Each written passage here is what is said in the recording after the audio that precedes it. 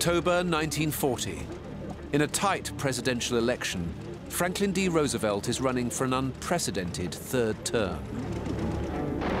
As war rages across Europe, he sends a message to the American public. I have said this before, but I shall say it again and again. Your boys are not going to be sent into any foreign war. The American public are almost universally opposed to the idea of going into war. So if Roosevelt gets branded as a warmonger, he's going to lose that election. Even after the fall of France in 1940, over 85% of Americans oppose sending US troops into an overseas conflict. Less than 16% of the American public support even sending aid to the beleaguered allies in Europe. He could see the signs, and he knew the United States would eventually have to enter this war on some level. But he has a voting base that he has to answer to. FDR wins the election, but he cannot keep his promise. By the end of Roosevelt's time in office, nearly 15 million Americans will have fought in this world war.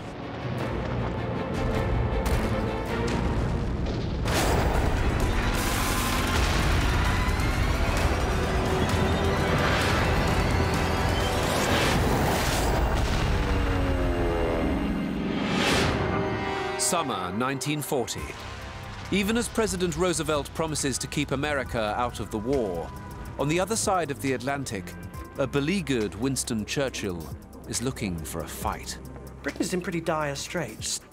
The Battle of Britain is being waged overhead. The British Expeditionary Force has been thrown out of Europe. So what is needed is some kind of arena, some kind of theatre of war where Britain can fight and where Britain can succeed. Churchill finds it in the Mediterranean. The Mediterranean theatre wasn't just important as a means of allowing the British to fight. It was actually strategically very, very important. We actually got our oil from the Persian Gulf, and that had to come through the Suez Canal and right through the Mediterranean. If Britain was to be thrown out of Egypt, it would lose that access to its oil. The Middle East can provide Britain with over 126 million barrels of oil a year. It's a vital resource, transported from the Persian Gulf through the Suez Canal. In June 1940, Italian dictator Benito Mussolini, who already controls neighboring Libya, decides to take Egypt and its precious waterway. Mussolini had real delusions of grandeur, a sense of his own importance. He sees Adolf Hitler in Germany grabbing for territory to create a new German empire. And what Mussolini wants to create is a new Roman Empire in the Mediterranean basin. The plan basically was to seize control of the entire North African coast, to take it away from Britain. It's the fight that Churchill is looking for, but the numbers weigh heavily against him. 250,000 Italian troops land in Libya and march on Egypt, against a mere 36,000 Brits. On paper, it looks like it's going to be an easy campaign. But the battle wasn't carried out on paper. A sudden attack by the British forced the Italians back. By February 1941, the British have advanced 500 miles, captured 130,000 Italians, 380 tanks, and 1,290 artillery guns. Britain loses less than 2,000 killed and wounded. A furious Hitler diverts to the desert 2 divisions earmarked for the invasion of Russia. Named the Africa Corps, the new force is commanded by General Erwin Rommel. Rommel's leadership was what turned the Africa Corps into one of the most iconic units of the entire war. Because British tanks outnumber Germany's by more than 3 to 1, Rommel is advised not to attack. But Rommel simply ignored what he was told. He saw his opportunity, and he launched a sudden attack. It might seem suicidal, but Rommel has an ace up his sleeve. The 88mm flak cannon. Designed as an anti-aircraft gun, Rommel knows that it's also an effective tank killer. Just like he did in France, Rommel drew out the British forces into an area, ambushed them then with the 88mm guns. It took the British completely by surprise. What the British had just done to the Italians, Rommel did to the British. By April 1941, Churchill's initial desert victory is in tatters. Rommel has the British under siege at Tobruk, and they have more to worry about than just North Africa. Because Mussolini has taken the fight to the Mediterranean. After a botched invasion of Egypt, the Italians preside over a botched invasion of Greece. In response, Churchill diverts 62,000 troops from the desert to defend Greece. Churchill sees this as a great opportunity to score yet another quick victory over the Italians. But the problem is that Hitler then looks at what happens and decides he has to clear up the mess, just as he did in North Africa. What does that mean? The British are now fighting a far more capable German force. In less than 3 weeks, Hitler's panzers overrun both Greece and Yugoslavia, forcing the British to evacuate 43,000 troops to the island of Crete. Hitler responds by launching an airborne invasion of Crete with up to 30,000 paratroopers, backed by 480 bombers. British forces are effectively trapped. Winston Churchill orders General Wavell to stay there and fight to the last man. Wavell realizes that it's not a good idea and defies the order and evacuates 16,500 men. Wavell is dismissed for disobedience, but his decision saves British lives. 16,500 men live to fight another day. If that had been Hitler, those 16,500 men would have been needlessly squandered. These events profoundly affect the war even outside the Mediterranean, because the time it takes Hitler to chase the British out of Crete has a domino effect on Germany's invasion of Russia. By delaying Operation Barbarossa even by 1 month, that pushes the Germans 1 month closer to the onset of Russian winter, and Russian winter will grind them to a halt. The situation in the Mediterranean is absolutely crucial for the outcome of the war. The British troops evacuated from Crete are sent back into the desert against Rommel. But the conflict will soon find itself mired in the vast expanses of the desert itself. First, the British had the upper hand. Then the Germans took the upper hand. Then the British took it back. And the reason for that was because of supply lines.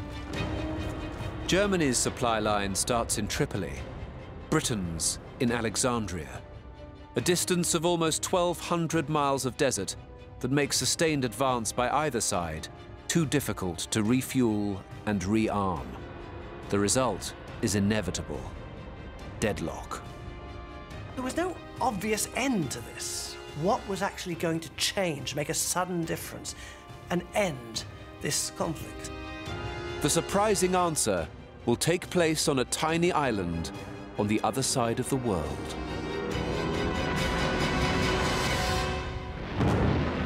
June 1941. Over 4 million soldiers are locked in a devastating campaign across a 2,000-mile-long front. In what is already one of the bloodiest conflicts in human history, the invading army grinds forward into a seemingly endless country: China. The campaign in China is a major all-out continental conflict for the Japanese that is costly. Japan has already lost over 1.8 million soldiers and committed more than 70% of its economy to war. The Japanese had got themselves into a situation where they felt that expanding the war was the only way that they could bring about a conclusion.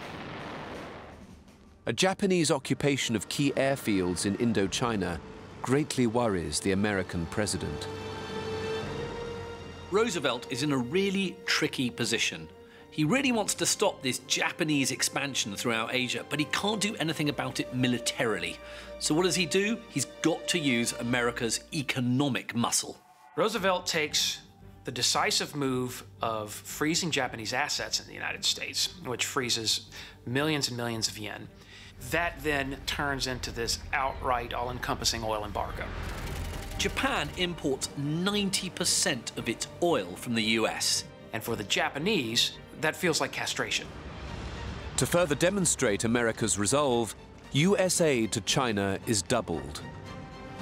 The powerful Pacific Fleet sails out of California to Pearl Harbor in Hawaii. 35 B-17 bombers are based in the Philippines, within striking range of Japan. Roosevelt's hoping that if he flexes his military muscle, then Japan will back down. But he's reckoned without Japan's desperate need for oil. The Japanese were backed into a corner. They basically had two options. Option A was that they could discontinue the war in China, which was certainly the American objective, or option B was that they could double down and expand war in Asia. And the Japanese chose option B. The Japanese army is under the control of General Hideki Tojo, aka the Razor. In October 1941, Tojo becomes Prime Minister and draws up plans to create a new Japanese Southern Resources area. The Japanese military began to think, well, where can we get additional resources? And the obvious place is Southeast Asia. Resources from British Malaya, from Burma, from Dutch East Indies, and so on. It's a plan to take over all of Southeast Asia. Its codename is Operation Z. Operation Z allows 50 days for the conquest of the Philippines, 100 days for Malaya, and 150 days for the Dutch East Indies, before pushing on into Burma and even India. Tojo's plan amounts to conquering roughly a sixth of the world's surface in just 6 months. Doing so will make armed confrontation with the industrial might of America unavoidable. At first glance, this seems insane. This is crazy. Japan has got to land a knockout blow in the very first round if she wants any chance of succeeding. The USA is the largest economy in the world, producing more steel, aluminium, and oil than every other major state combined. It produces goods worth over $1 trillion a year. Japan's economy produces only $196 billion, more than 5 times less than the USA. But these numbers count for nothing to Tojo, because Japan has one thing the Americans can never match: warrior spirit. If you join the Japanese army at that point, the training was very focused, inspired by the tradition of what was known as Bushido, the way of the warrior. There was a strong psychological element that enabled the Japanese to feel that there was something superior and resilient about the Japanese military training. By contrast, they think that the Americans are kind of soft and a bit lily-livered, just a nation fit for making movies and motor cars with no stomach for war. Many of the Japanese leaders thought that if they could hit the Americans hard enough, they would make terms immediately. They certainly didn't think of them as real warriors, people who could resist Japanese soldiers for 5 minutes.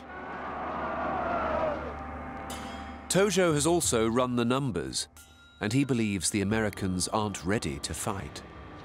You might expect that the world's most powerful economy is going to have a military to match it.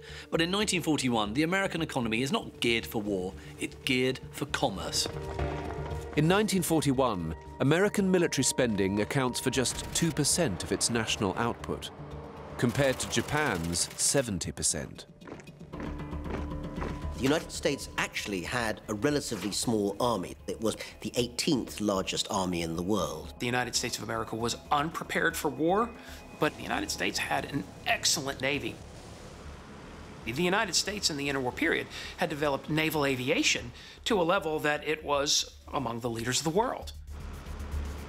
All of America's strength lies in its navy. In almost every class of ship, its power in the Pacific is almost equal to Japan's.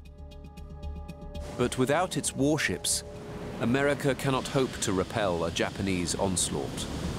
The Japanese thought that once you neutralize the American Pacific Fleet, they would be reasonably secure. The Americans would huff and puff and so on, but would not actually engage in serious war.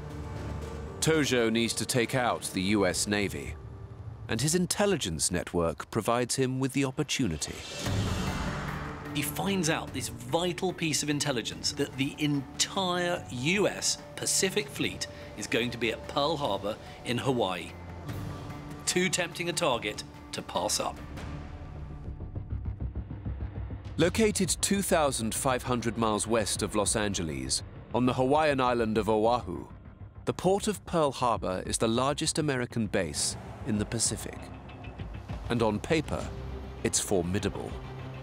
Oahu, by 1941, had been turned into the Death Star. Oahu had coast artillery positions and batteries. Effectively, all approaches were extremely well covered. They appear strong. In fact, the island's defenses are limited. What Oahu was well prepared for was a direct amphibious assault that was supported by battleships. What Oahu was less prepared for was this new thing called the air raid.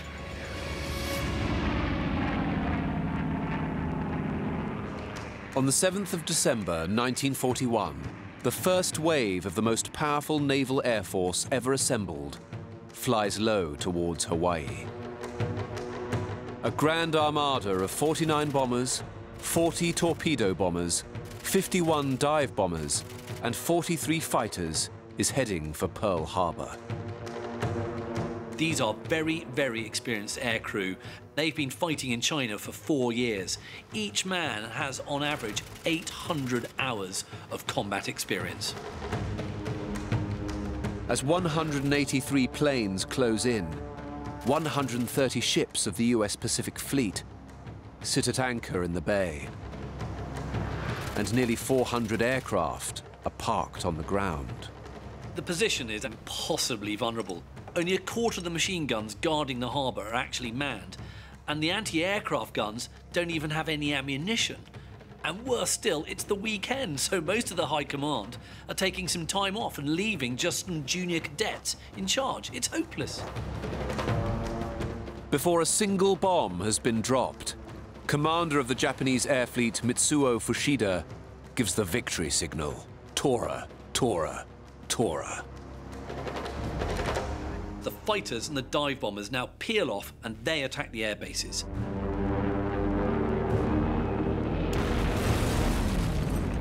The Japanese are carrying out a well-coordinated attack against every installation on the island. The Japanese torpedo bombers, along with 5 mini-submarines, then go for the battleships. The Arizona takes a direct hit, and that goes down with its crew of 1,500 men. Within minutes, Arizona has exploded, Oklahoma is capsizing, Utah is capsizing. At 9 a.m., a second wave of 167 aircraft hits the base to finish off the fleet. They leave behind a landscape of destruction. The Japanese destroy 188 aircraft, damage and sink 21 warships, and they kill just under 2,500 Americans, both military personnel and civilians. But something is missing from the kill list. Admiral Yamamoto has been told that all US aircraft carriers are absent. Actually, all the aircraft carriers have been sent to Midway, where they're acting as a kind of forward defense shield, but Yamamoto suspects they're being held back as a trap. It's enough to persuade him not to risk a third attack wave aimed at Pearl Harbor's undamaged refueling stations. The third wave could have knocked out Pearl Harbor completely, but Yamamoto simply can't afford to take that risk. At that point, the fleet had turned and was sailing away.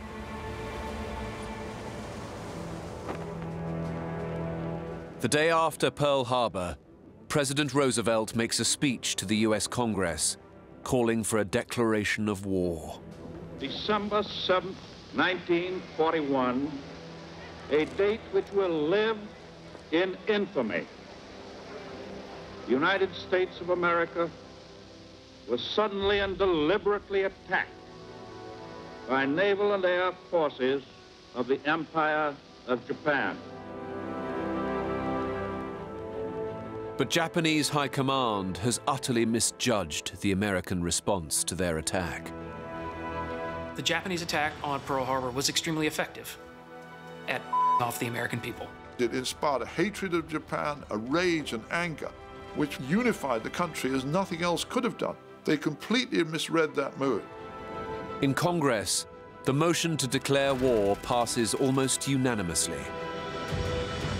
Pearl Harbor has united America against the Axis powers.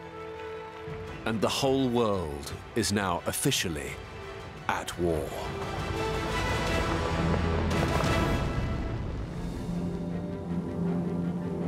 Even as the first bombs drop on Pearl Harbor,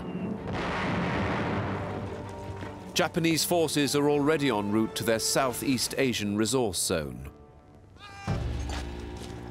Their biggest target is British Malaya and its capital, Singapore.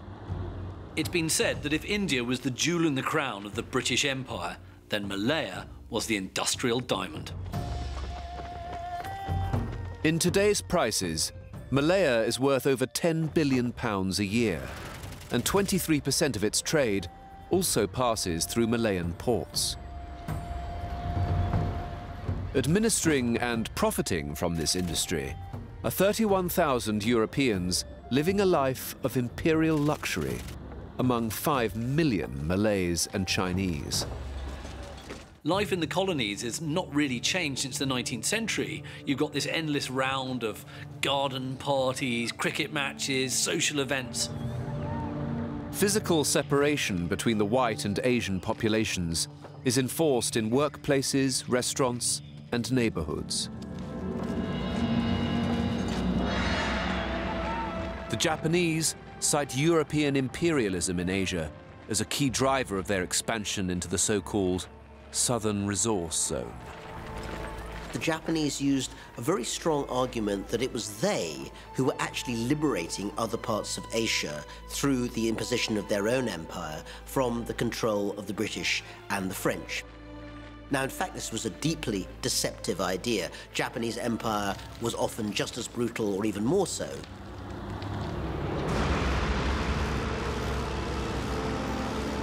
When the Japanese invade Malaya, its defenders are under-equipped and undermanned. There are only 10 British battalions stationed in the province, accompanied by 145 aging Buffalo fighter and Blenheim bomber aircraft. These are not very good planes.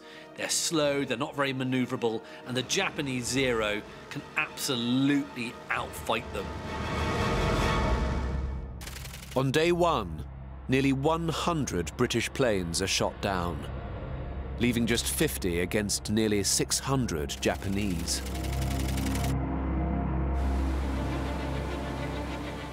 But Britain still has its most powerful weapon in hand. Months before the invasion, Winston Churchill sends to the Philippines an elite Royal Navy fleet known as Force Z. Led by the HMS Prince of Wales, Britain's most sophisticated modern battleship, and the HMS Repulse, its most decorated cruiser. Within a day, they're suddenly attacked by this Japanese Air Force, and the British fleet has got no air cover at all. Both flagships are sent to the bottom of the ocean, taking with them the invincibility of the Royal Navy. These sinkings produce a shockwave that resounds around the world because these ships have been brought down quickly with small, lightly armed aircraft. Having sunk the Royal Navy, Japan sends in 60,000 ground troops. The ferocity and guile of the Japanese invasion takes the British by surprise. Japan's plans depend upon the kind of blitzkrieg tactics that the Germans used against the French and the Low Countries back in 1940. But actually, Malaya is a very different type of terrain than Europe. It's crisscrossed by lots of rivers. It's jungle. And so motorised transport doesn't really work as effectively in those sort of conditions. So Japan comes up with this ingenious solution. It's called the bicycle. This is a 1930s bicycle, not a million miles away from the bicycle used by the Japanese army in the invasion of Malaya in 1941. Every Japanese division had 6,000 of these things. The Japanese soldier could carry himself, his equipment and his ammunition, but more importantly, you can go through the jungle with it. You can go virtually anywhere. Even if the tyre's shredded completely, you could run on the rims, and there are stories about British units panicking, hearing these metal rims clattering down roads and assuming that they were tanks. But the key feature of the bicycle is it doesn't require fuel. The Advance can go ahead in almost any conditions without the need for any motor transport. The British chose to defend the roads and to position their troops around the roads, and the Japanese, with large forces of bicycles, which they exploited brilliantly, simply whenever they met the British, they went round them. To reach Singapore, Japan's bicycle army advances on average 12 miles a day for 55 days, 660 miles, 95 fighting engagements, and 250 bridge repairs later, they reach their target. The British simply don't expect any attack to come from the north. Why? Because it's jungle. But out of the jungle spring 30,000 Japanese. The 70,000 defenders are completely unprepared for the Japanese attack. The numbers favour British colonial forces by more than 2 to 1, but many lack the will to fight. After years of social exclusion, many of the colonial native troops are absolutely unwilling to die with their British masters. Why would they want to? In fact, some even actually welcome the Japanese troops. On the 15th of February 1942, Singapore surrenders. The British suffered in Malaya not just a defeat, but a humiliation, because these despised Orientals, who were supposed to be near savages, yes, in the minds of many British people, they wiped the floor with British and Australian troops. The Germans had estimated that it would take 16 divisions and that it would take months to reduce Singapore and produce its surrender. And the Japanese did it in a couple of weeks with 2 divisions. A bell rings out across Singapore, signalling the surrender. And there's this classroom of school children. They ask their teacher, "What's that bell for?" And he replies, "The end of the British Empire."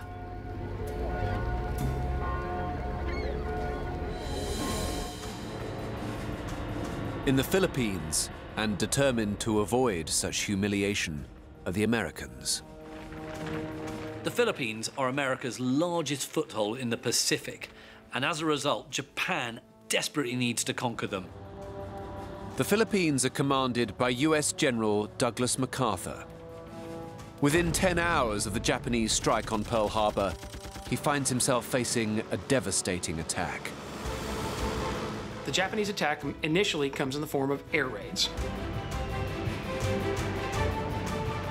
followed by Japanese amphibious landings on the island of Luzon, and General Douglas MacArthur, commanding American and also Philippine forces, makes a tactical decision that the way he will fight will be to back down this peninsula that's on the western side of Manila Bay, that's called Bataan.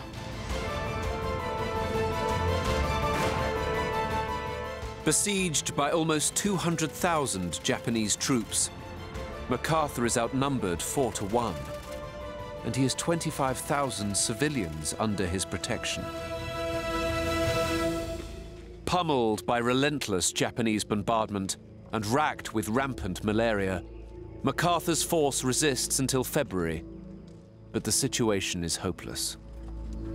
MacArthur realizes that he simply can't hold out any longer, so he's ordered to abandon the Philippines, and he gets on board a torpedo boat, and he turns and waves to the people he's leaving behind, and he says, "I shall return." He was ordered to leave the Philippine Islands so that we would not have to face something as the British faced at Singapore, where you see this well-known general come out and surrender to the Japanese. The 11,500 American and 64,000 Filipino soldiers left behind are rounded up. Forces that surrender on the Bataan Peninsula then have to be moved to a prisoner of war holding area at a place called Camp O'Donnell, 68 miles, and they're forced to cover that distance on foot. So many prisoners die on the infamous 68-mile walk to Camp O'Donnell that it becomes known as the Bataan Death March. The Japanese force thousands to march through these absolutely appalling conditions, and along the way they chop off the heads of American officers with samurai swords. They just sort of run bayonets through Filipinos.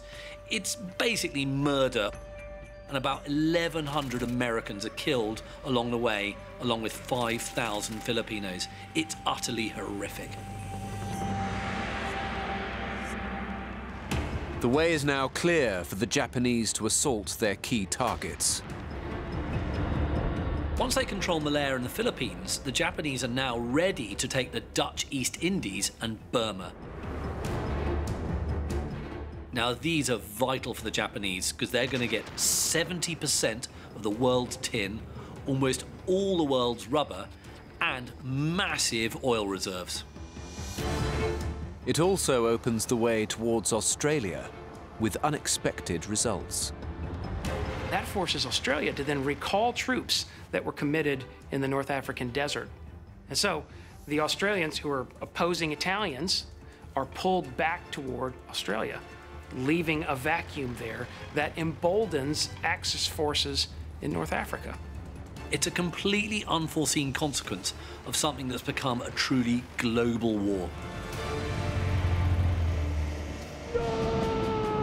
And this is a global war in more ways than one. As the Americans retreat to lick their wounds, they've more than just Japan to worry about. You've got Hitler knocking on the gates of Stalingrad, and then you've got the British massively on the back foot in North Africa. And what's worse still for the Allies is that Hitler's U-boats are wreaking havoc in the North Atlantic. Unable to conquer Britain, Hitler decides to starve her into submission instead. As an island nation, Britain has 50 million mouths to feed, and 2/3 of the food that it uses to feed those mouths comes from abroad. Britain required at least 23 million tons of supplies a year just to keep alive. And to continue fighting, Britain also relies on imported raw materials. 90% of its copper, 90% of her weapons-grade bauxite, and 95% of its vital oil and rubber come mostly from the United States. But Britain is on the verge of financial collapse. So in March 1941, President Roosevelt forces through the Lend-Lease Act, a credit lifeline that allows Britain to buy whatever it needs from the US and pay for it later. America didn't want Britain to fall to the Nazis because we were the last bastion of that free world in Europe. Without American support, then Britain wouldn't really be able to stay going. To survive, convoys of Britain's 3,000-strong merchant fleet constantly traverse the Atlantic. Protecting them is the British Royal Navy. But lurking beneath the surface is a fleet of dead-eyed hunters on a mission to destroy them all. They're submarines, Germany's U-boats. The U-boat itself is capable of intercepting the aid that's being shipped across the Atlantic and potentially even stopping the flow of goods reaching Britain. If not stopping it entirely, at least slowing it to a trickle to the point that Britain can be brought to its knees.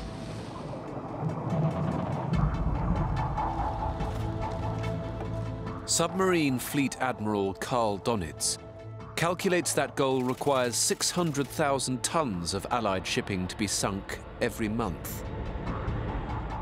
He asks Hitler for a fleet of 300 U-boats, but gets just 43. Adolf Hitler underestimates what the U-boat's capable of. It's his one and only true strategic weapon during the Second World War, and he undercuts it. He doesn't think that they're capable of delivering war-winning results, which they easily could have produced. But even in small numbers, U-boats are devastating, accounting for 70% of ships sunk by the German Navy. There is a sense, I think, in which the U-boat arm, which is very small in 1940, sometimes only a dozen boats at sea, outperforms its limitations and extracts a huge toll from British and later on American and Canadian shipping.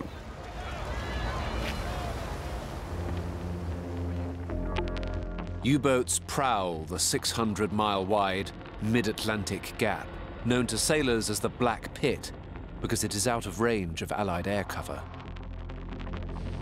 Donitz maximizes his small fleet's kills by sending them to hunt in wolf packs.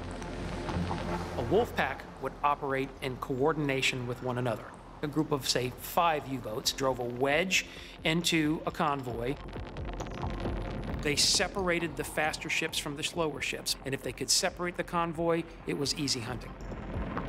Wolf packs are devastating, sinking a full quarter of British shipping in the first year of the war. Then in early 1941, they reach Admiral Donitz's target of 600,000 tons a month and push Britain to breaking point. They were in a target-rich environment, and they were the hunters.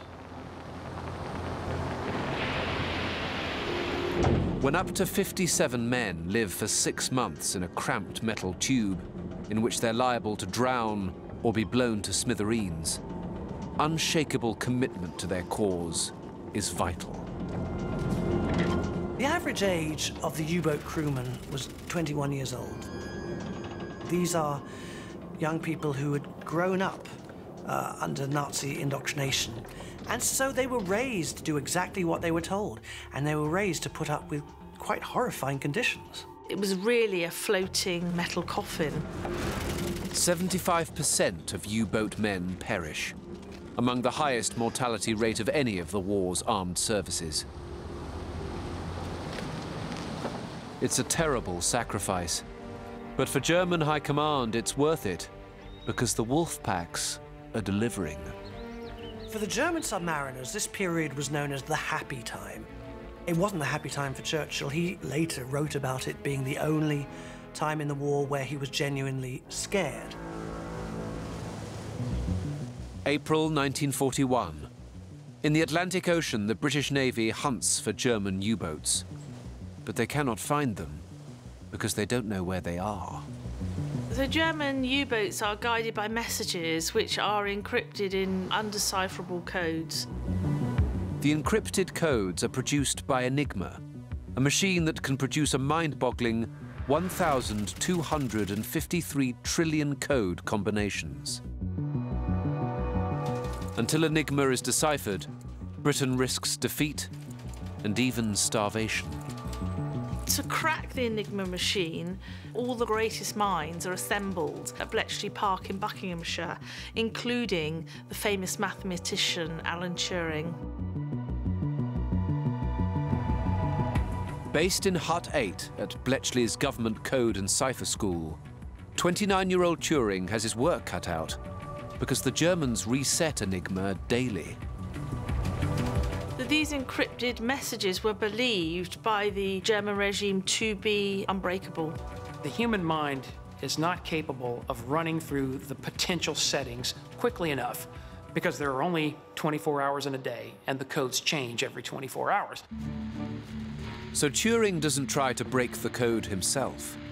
He envisions something far more powerful than a human brain. Turing creates a special machine, and this enables him to analyze thousands of transmissions at a time. It's really the world's first computer, and it's called the bomb. What Turing's created is something so technologically far ahead of its time, and I think that's why we marvel at its creation. It is just extraordinary. On April 1st, 1941, Bletchley Park first breaks the Enigma code. Thanks to Turing, more than 1 million enemy transmissions are intercepted, laying bare the position of Germany's wolf packs, around which over 1.2 million tons of shipping are rerouted. Britain's transatlantic lifeline is open. But it doesn't last long. Germany's Enigma code gets an upgrade. The Germans notice that they haven't intercepted a convoy for 6 months or so. So to be on the safe side, they add an additional rotor to the Enigma. Enigma's code combinations increase 26 times to over 32,500 trillion, a number that even Alan Turing's proto-computer cannot cope with. For the wolf packs, hunting season is back on. This Enigma blackout could not have come at a worse time, because the U.S. is about to send lots of people and lots of equipment across the Atlantic through the potentially dangerous waters where U-boats are hunting. In the last 6 months of 1941, U-boats sink just over 720,000 tons of Allied shipping. In the first quarter of 1942 alone, sinkings rise to 2.6 million tons, and by year's end, that figure rises to almost 8 million tons and 1,662 ships.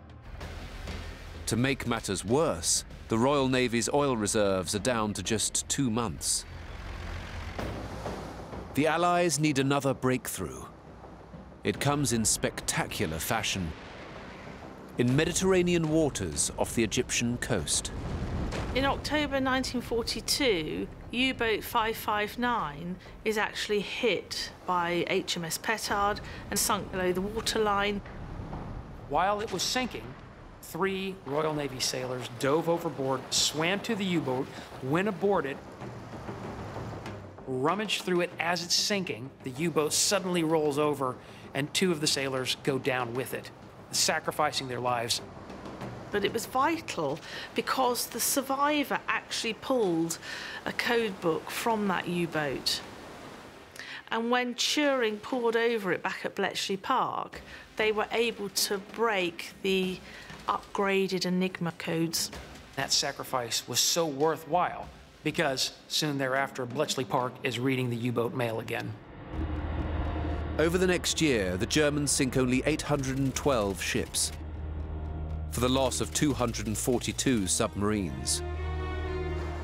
At the same time, new weapons like the Hedgehog anti-submarine system and the B-24 bomber come online.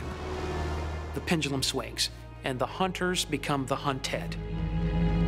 Facing total annihilation, Donitz orders all his U-boats to withdraw from the North Atlantic on the 24th of May, 1943. The following month is the first in the whole war in which not a single convoy is attacked. That is what turns the tide on the U-boat, and from May 1943 until the end of the conflict, the U-boat is no longer the scourge of the 7 seas. Yet all this will be for naught if the Soviets cannot win the battle for Russia. On the banks of the River Volga, a desperate struggle for survival is being fought out in a nondescript city whose name will echo through history: Stalingrad.